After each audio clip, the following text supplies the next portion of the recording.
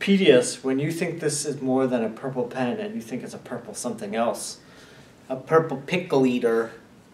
Yes, purple pickles. And you get to eat the purple pickle. And then you gather up the angry mob and they beat the crap out of the ogres in your town. They get to put an end to the Shrek meme. Those are hidden Shreks. So, Okhlos, is it Okhlos? Okhlos. Okhlos. Okhlos Omega. This really is like a Narcute, as we said, you said. It's Anarcute. It's a less cubed one. It's more of like Monty Python with like Monty Python isms. Tongue-in-cheek. Yeah, it's really tongue-in-cheek. I found it really fun. I didn't find it hard. It's like if you're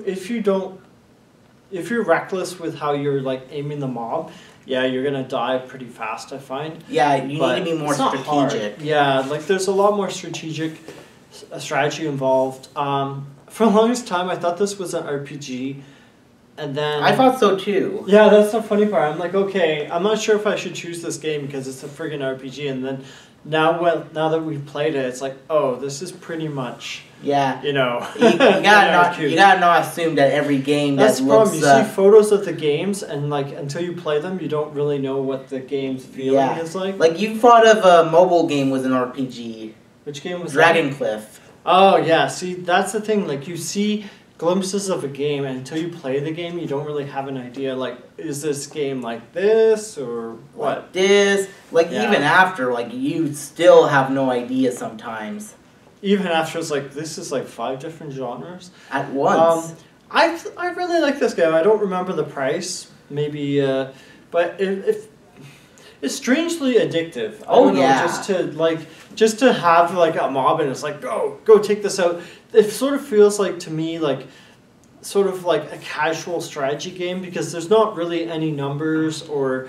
You don't really have to, like, you can go to the store and buy characters, but you don't really need to delve into, like, oh, I need 10 of these guys, or I need to build more this to build up my army. Yeah. And there's a cap on the army, too, which sort of makes it not get out of control.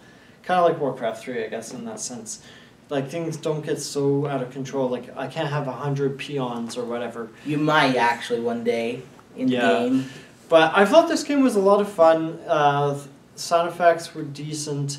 I think that's also the main criticism. I find like if you're really not managing your characters well, you'll end up like me where I had one character left trying to kill like a little bit of the wizard. But the wizard kept disappearing, so it's like, oh, did I kill him? And at first I wasn't sure. And then he just reappeared. He reappeared across the street on the unpaved, store area. Also, the level seems to randomly generate because it feels like your version had like you fighting the wizard. Me, I had to fight 34 wizards. 34 wizards? Yeah, about 34 wizards. More than that because I remember killing some of them, and I had to move the crowd through. Oh yeah, you had like the wizards like from Loom. Yeah. Video game Loom. So I'm just looking up the price of the game because, to me... This game was made by Devolver Digital, which is a really good company. Most of the games they make are kind of self-aware, if I recall correctly. Yeah, right now it's $3.50 on sale.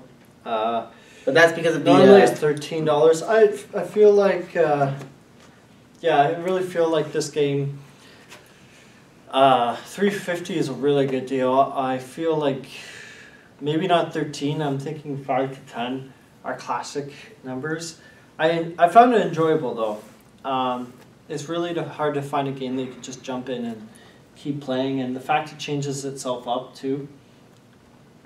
And you don't really get many games from this time period that aren't like Assassin's Creed and like semi-serious. Yeah, so it's fun to have a game that's... It basically has an homage to Monty Python where everyone just gets squished by a foot. Mm-hmm.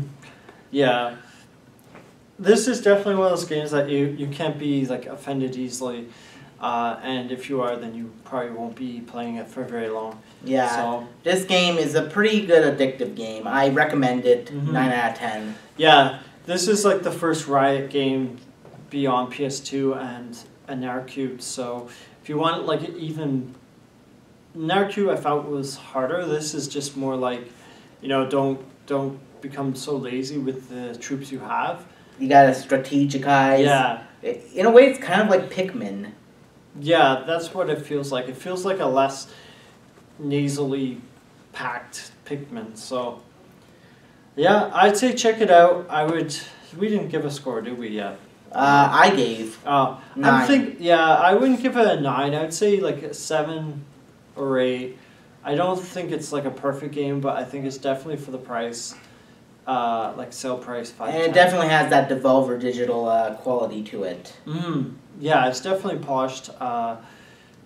You know, I think you could eventually get bored of it, but I think for like, you know, just as a game to play for a few days or a week or so, yeah, it's definitely worth it. So. Yep. Alrighty. Opa! Don't get too opedious on me. Ate a piss. Ate a piss? Why did you eat a piss? Because I'm gonna take it ate a piss. Da-dum-dum.